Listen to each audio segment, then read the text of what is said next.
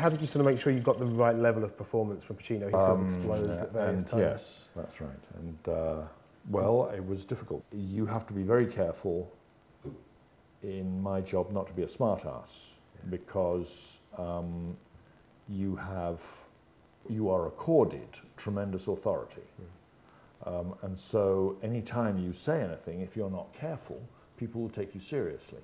So you'd better be sure about what you want them to take seriously. And if you have an opinion about everything, you have an opinion about nothing, really. And you don't know how they get there. It's not, they don't know how I get there, I don't know how they get there. But I do know, just by rule of thumb, when they are not there. And you sort of have to be able to nudge them along the road towards the good take, even though you don't know what sort of levers you're touching. Come back to Ellen in a second, but just one thing you said that you got into RADA when you were 21, when you were ready, although you'd been, as you said, you'd been trying since you were in your teens. Yeah. Did you sort of somehow feel you weren't ready? When, do you now sort of think, actually, perhaps it did take me till I was 21 till I had sort of accumulated all the life No, it's so experience? obvious. Now it's so obvious, and I help young girls trying to get in, and my heart bleeds for them because they're just too young. You know, they haven't. It's such a cliche, isn't it? Go away and live a little, and then come back. But you've got nothing to draw from otherwise.